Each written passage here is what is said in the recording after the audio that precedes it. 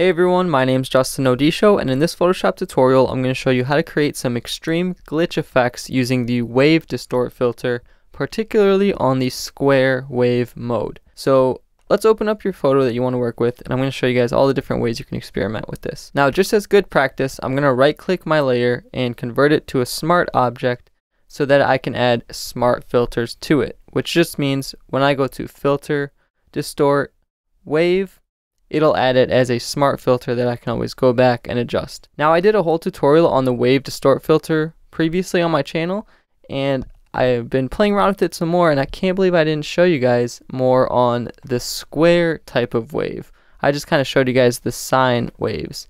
And with the square type of wave, you can get some really cool line separations and splitting glitch effects that kind of resemble a lot of stuff that I've tried to make in previous tutorials with some more complicated methods. So I'll link all those related tutorials at the end of this video or in the description. But let's check out this wave distort filter on the square type mode. So when you're in this window, you can see a little bit of a preview of what your image is going to look like.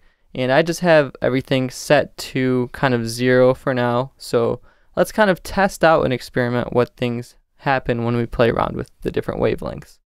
So in the wavelength, you have minimum and maximum, and when you turn up the maximum, you can see kind of the wavelength expand, but you can't really tell what's going on because I don't have any amplitude on that wave. So let's turn up the amplitude maximum as well, and now the scale. How far apart horizontally or vertically do you want things to split?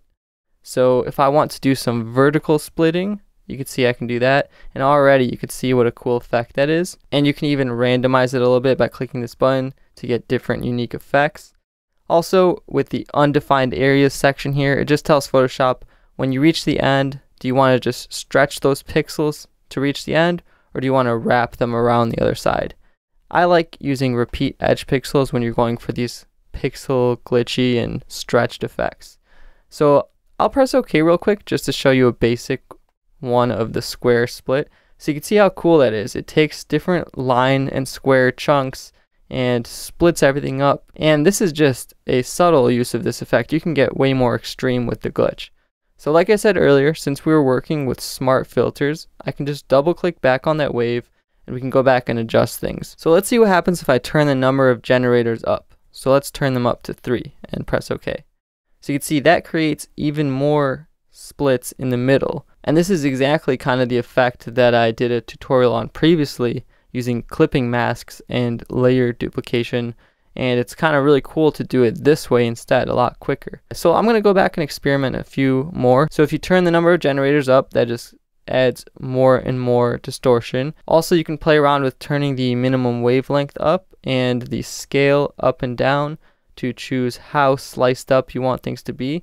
So if you want things to be not too sliced up, you could just keep things under 5%. Or if you want the horizontal slicing instead of vertical, you can just pull the horizontal slicing up and press OK. Let's see how that looks instead.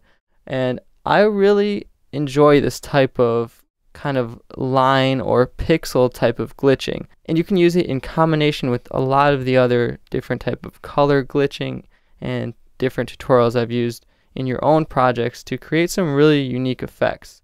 And this is something that would take a long time to achieve with clipping masks and layer duplication, but with the wave filter on the square mode, you can get these really clean lines of separation that I enjoy in this style in just one filter. So you could keep it subtle or really destroy your photo like this, and then use different layer masks and blending modes to blend things into your original layer and create a complete project. So if you guys enjoyed this video, definitely leave a like on it and check out the previous tutorial I made on the wave filter if you missed it, and definitely subscribe to my channel to stay tuned for all new future videos.